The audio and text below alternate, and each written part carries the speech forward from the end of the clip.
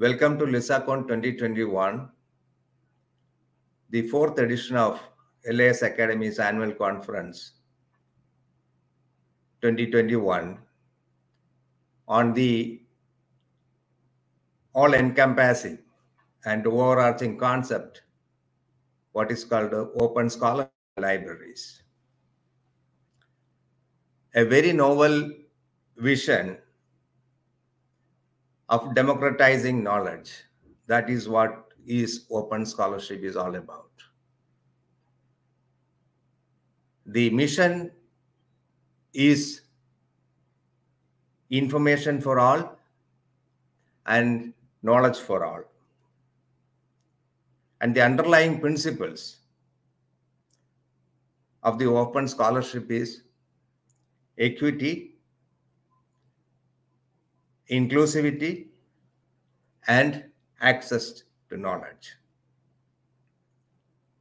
Because knowledge is a public good and it should be accessible and it should be equitable and it should be inclusive. The open scholarship comprises of open access publishing, open education and open education resources, open science and open data,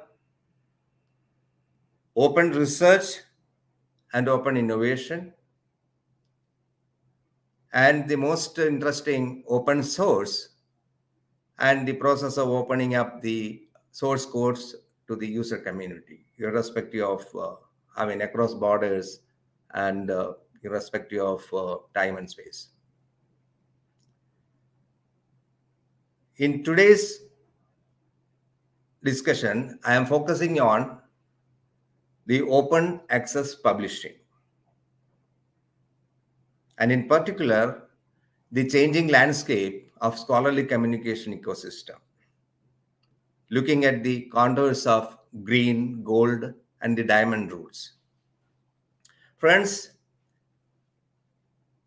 the domain of scholarly communication has been under the influence of technology. In fact, technology has been instrumental in bringing phenomenal and revolutionary changes in the publishing and scholarly publishing, in particular, the ecosystem. We will discuss this in detail.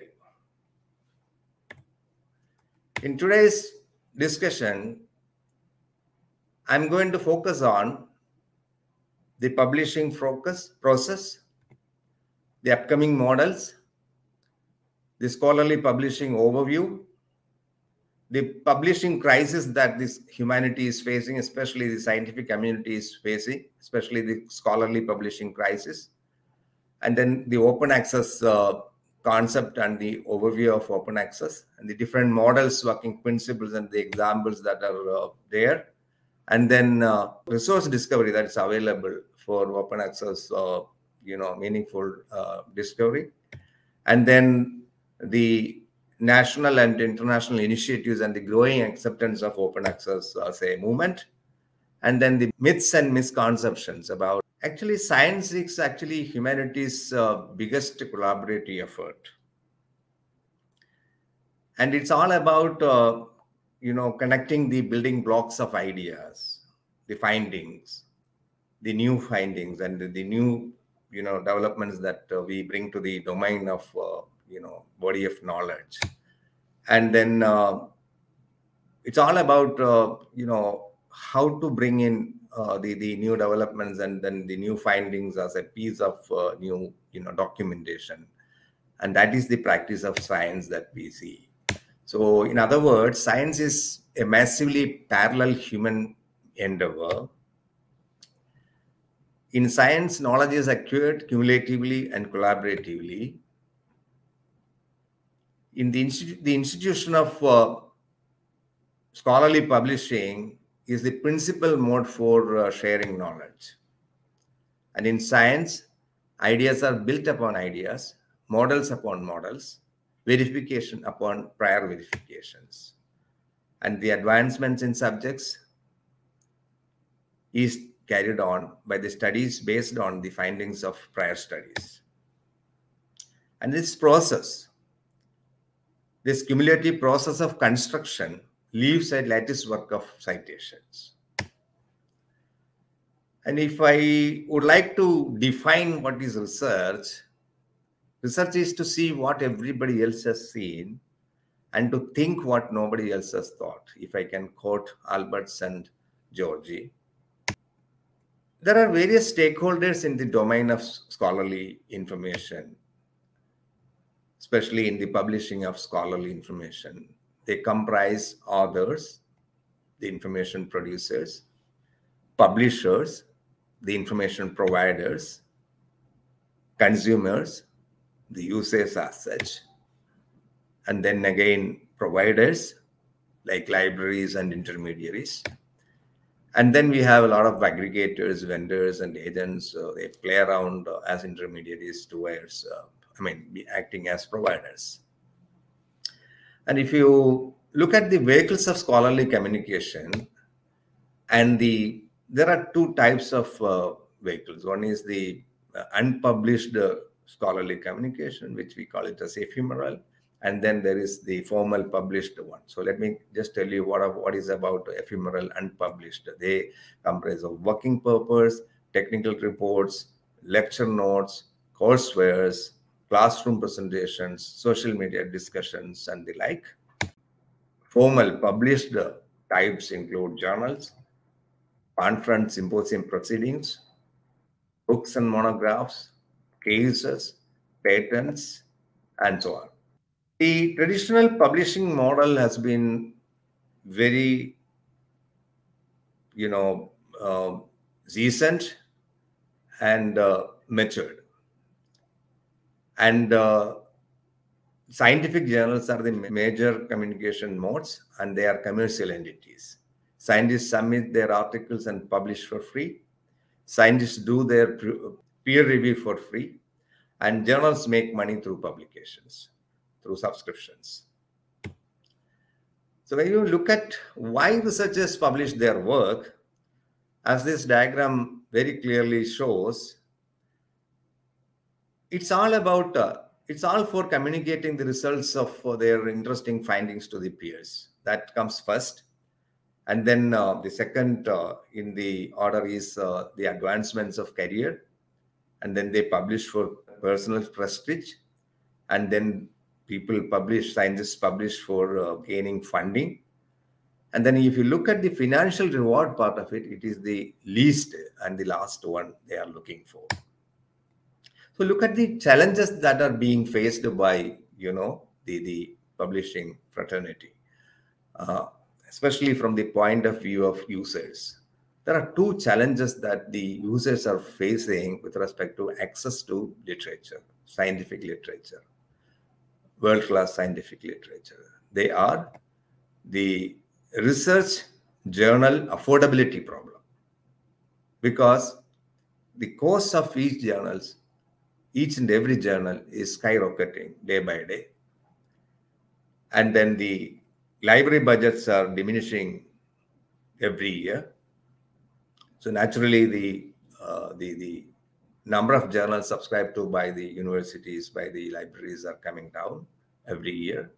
And then the second most interesting challenge, most pressing challenge, is the research article access impact problem. It's because of this, because of the first problem, the second problem arises. That is the research article access impact problem.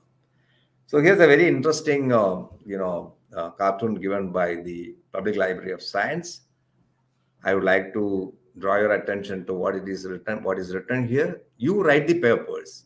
You review the papers, then why should you pay to read them? So this is a very interesting question. And these people are actually trying to catch the journal which is hung above their reach. So this speaks volumes. So looking at the present scenario of publishing, as I was mentioning earlier, technology has been actually driving this field quite phenomenally and revolutionarily. And then almost all publications, almost all entire gamut of publishing is actually happening online, digital. So the publishing is digital, transmission is digital, consumption is through digital modes and devices and like that. If you look at the principal interlocking channels of scholarly publishing, they are basically comprising of subscription-based journals, open access journals, and repositories. That is, institutional repositories are otherwise called open access archives. So if you interlock these three chunks, you get the entire scholarly publishing domain. So the open access idea is to make public all scientific efforts that is produced globally. So that is the overarching idea. So if you look at Wikipedia, you get an idea about open access is a social movement in academia dedicated to the principle of open access to information sharing for the common good. So the salient features of open access is open access is free, online, and it facilitates immediate accessibility of scholarly research articles for use, as well as it gives reuse rights. Very interesting provision. And then publications must be published under an open license, preferably the Creative Commons Attribution License, which is fondly known as CC-BY. You can add more attributions, you can add more clauses or restrict clauses so that it is reaching to the user community as you desire.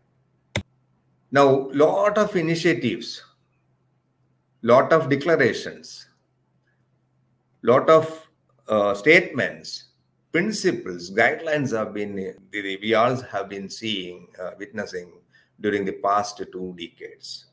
Actually, it all started with the Budapest Open Access Initiative on December 1st and 2nd in 2001, when they very clearly said that open access is all about either self-archiving, that is, the scholars should be able to deposit their refereed journal articles in openly available electronic, archives, open access archives, and they should also conform to OAI standards. And then the second mode is open access journals, which is called the golden route to open access publishing. And the journals will not charge subscriptions or fees for online access. Instead, they should look for other sources to fund peer review. Example, publication charges. Who are benefiting from the open access movement? Scientists as authors, scientists as readers, scientists as teachers, universities, research funders, taxpayers, and society at large, publishers. You know, this is a very interesting proposition. When we say publishers are benefited out of this open access, otherwise, the locked up content may not be reaching the users. So the allowed version of the open access of the article reaches the user, makes a real change. And if they are really interested, they will in turn start subscribing to the journal also. So that's actually directly promoting and marketing their own journals. So they should understand that. And then if you look at the multiple benefits of open access publishing, as I was mentioning earlier, it gives enormous exposure to your work. Practitioners can apply your findings. It definitely gives you more citation rates. Your research can influence policies. Public can access your findings. You can comply with grant funders, rules or guidelines. Then you have you're assuring taxpayers that they get value for their money, and then most importantly, researchers in the developing countries can see your work. So this is actually a very interesting proposition. Open access is offering to the world outside.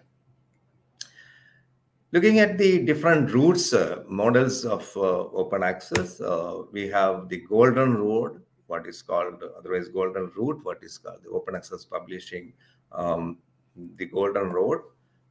Then there is something called the Diamond Road, which is fully open access publications. I will come to this in detail. And then the third route is actually the Green Road, which is open access archives road. So let me just recap the whole thing. Like we have the Golden Road, where open access publishing is promoted. That is, your articles are published in an open access journal. And the Diamond Road, which is fully open access publications, which means that no charge at any point in time, at any life cycle of the publication, is charged from the from either the users or the universities, and even the authors, and open access archives, the Green Road, right? And then let me come to the gold model details. So in the gold model, as I was mentioning, it is open access publishing journals. The other side payment models are very prominent. There are individual and collective funder models available. For example, coalition S and planners models, etc. I'll come to planners in detail, because planners is not just funder models of gold only. And then institution-based community support supported open access publishing. Then article processing charges, APC model, where the journal will be charging publishing charge, processing charge, article processing charge from the author, or it can be factored into the author's grant of what he is enjoying, or it can be footed by the university or the institution where he is working. Then APC is supported by scholarly societies, libraries, foundations, and research centers, or other subsidies. Then the interesting model, what is called a new, very interesting strategic model, what is called the transformative agreements, which looks at partnership building deals with the publishers. We call it as, there are two models in that. One is read and publish. The other one is, publish and read. So we'll come to these in detail. So looking at the read and publish model, it's a new strategic initiative which is collectively partnered with the scholarly publishers through an agreement. The publisher receives payment for reading as well as payment for publishing. I'll repeat. The publisher is assured of payment for reading and payment for publishing, and it's bundled into a single contract. It's a very interesting contract which takes care of entire, the interests of the university, the library, looking at a transition from subscription to open access models. So it's a win-win situation to the budget eating journal subscriptions. So that's very, very important. So it's a transitional strategy integrating journal subscription charges and publishing charges. And the ultimate objective motive is actually to make the whole process open access. So the overarching goals of read and publish is to transform the economy of the scholarly publishing. And it promises libraries better understand the research and publishing impact on their researchers and resources. The other model, along with the transformative agreements, is the publish and read model, which, it's again an agreement in which the publisher receives payment only for publishing, and reading is included for no additional cost for this.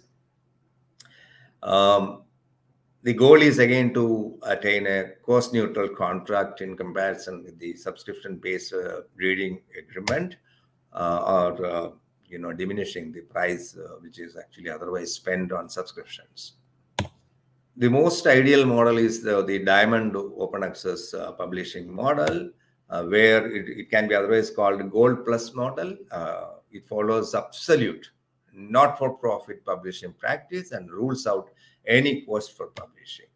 And it calls for substantial investments and corpus of resources in order to remain status quo and to be sustainable. So this is actually the additional responsibility with respect to diamond open access. A word about planners by the European Science Foundation worth mentioning here, because planners is looking at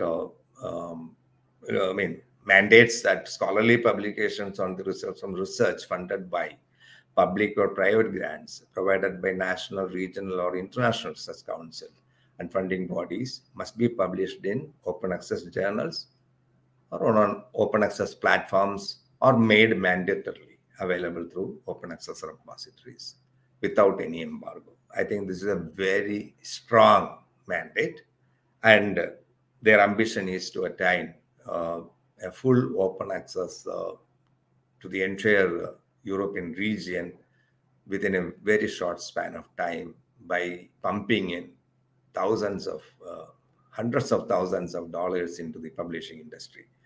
There are various debates going on this particular model.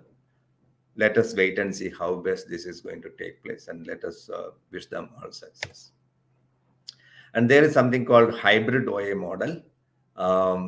This hybrid OA model is mostly followed by commercial paywall publishers, which allows select articles to be made open access in their journal issues by charging the authors a fee. So that means some of the articles in the journal issue will be free to read, and some of them may not be free to read. This model is also known as paid open access model. And this means that in the same issue or in the journal, the remaining articles will be available only through, can be accessed only through a subscription. Here I am showing some of the showcasing the growing acceptance of open access publishing.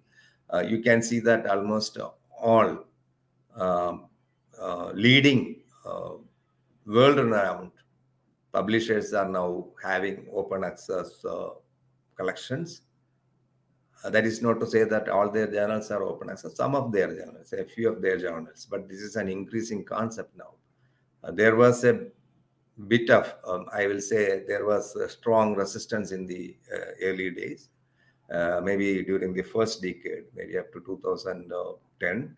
But after that, they understood the strength, the influence, the impact of open access movement, and then they started embracing the movement gradually. So this is a very interesting, example of how open access has been able to gain ground and getting accepted by the most renowned publishers of the world. I don't want to mention names here, but almost all, leading publishers are here.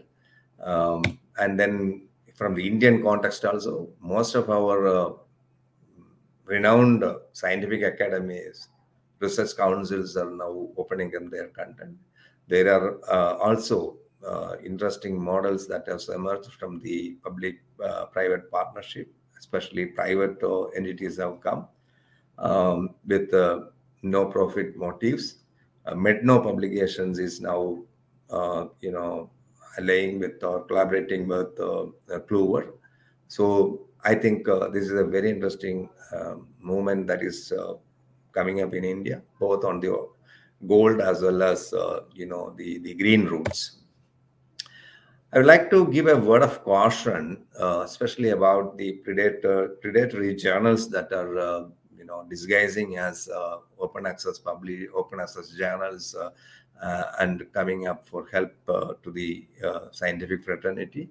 There are thousands of journals online, but not all are what they seem to be. So we have to be very, very careful while giving your. So beware of organizations you have never heard of. They are guaranteeing your publication, whatsoever be your article. The editor is also the owner of the journal. There is no editorial information. And then these journals publish almost everything, in one journal, what is called a very broad scope. So they are to be very carefully dealt with. How to identify these predatory journals? There are interesting services which are available. One such service I would like to recommend you also is the BR's list. The BR's list gives the list of predatory journals, hijacked journals, and those having misleading metrics, false impact metrics that are being propagated. And then Cabell's blacklist. This is a paid access service. So I would request you to have a look at both these things.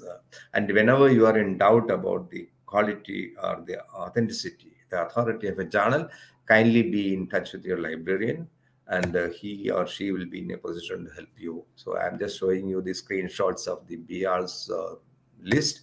And then coming to the green route, the open access archiving route. So archiving is a process of submitting a research article into an ePrint archive. Submissions can be done by the author or by author's representative or a library. So here I am giving you the resource discovery sources for open access literature. I'll start with the directory of open access journals, which is listing over 17,000 journals.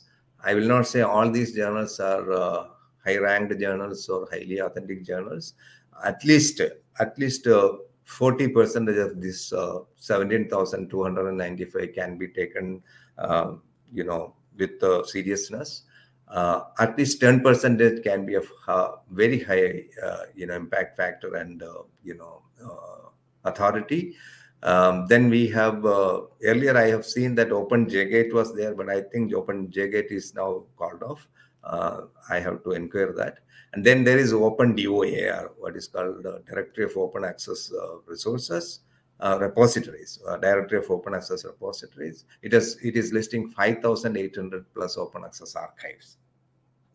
Then we have the Registry of Open Access Repositories. It has got 4,100 plus open access archives plus. A lot of millions of resources available. And then Oyster, which is able to provide 1,500 plus open access archive plus over 30 million records. I mean, what is called scholarly resources. And there are so many. I'm just giving you an indicative list of such resources. So I'm showing you also the screenshots of the Directory of Open Access Journals, Directory of Open Access Repositories, the Registry of Open Access Repositories here, and then the Oyster database, which is very useful. You can search here also. This is supported by and run by OCLC. Then whenever you are working on open access repositories, it is better to see the the publishers' norms, guidelines with respect to archiving, the archiving policies of these publishers, and JISC, the Joint Information Systems Council of UK. Earlier, this was operated serviced by Nottingham University. Now it is run by JISC. So the JISC Sherpa project is giving these two services. One is the publishers' archiving policies.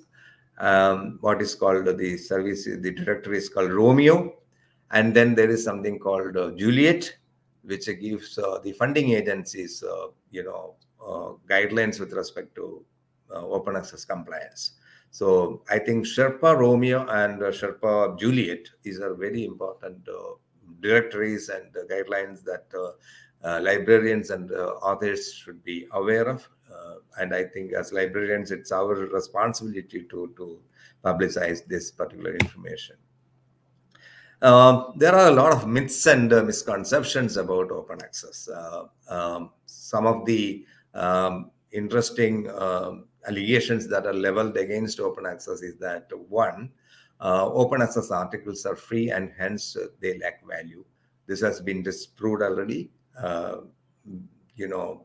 with the kind of high-ranking journals that are available in the open access domain. For example, the Public Library of Science, Cell Biology is enjoying the the impact factor as good as maybe nature or anything of that sort.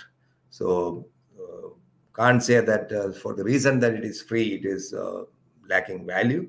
And then the OA articles are not copyrighted, which is also not correct. I have already told you it is articles. I mean, OA, open access publishing, is all about making your content open with a particular copyright, what is called open. I mean, Creative Commons copyright licensing, which allows open access. And I was telling you that Creative Commons license has got many attributions that you can add, with a lot of opening up for possibilities as well as restrictions. There is no peer review for OA. This is the third allegation that is leveled. So, which is also not correct.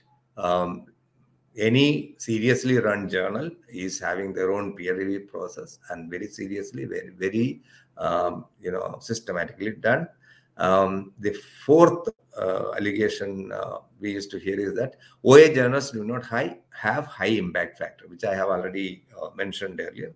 Just to mention about the Public Library of Science journals, that is plus journals, and then there is Biomed Central. Then there are enough of examples from the scholarly publishing fraternity I have already shown you earlier. And then the last one, which I would like to share, is actually OA will only harm the publishing ecosystem, which is also not correct. Open access is not going to harm the publishing ecosystem. In fact, it is going to strengthen and iron out the strength of the open access publishing, because open access publishing envisages 100% open access to the scholarly content to the user community. But at the same time, the OA fraternity also know that this cannot happen as a free lunch. You have to invest money for, you have to incur a cost for the publishing process, especially with respect to peer reviews and the publishing process. There is no printing here, because open access is all about, what is called electronic publishing. So the claim that OA will harm the publishing ecosystem is not at all correct. I think over the years, open access is going to gain enormous, acceptance from the user community. Thank you so much for your patient listening. If there are any questions, I'll be happy to take. Thank you very much.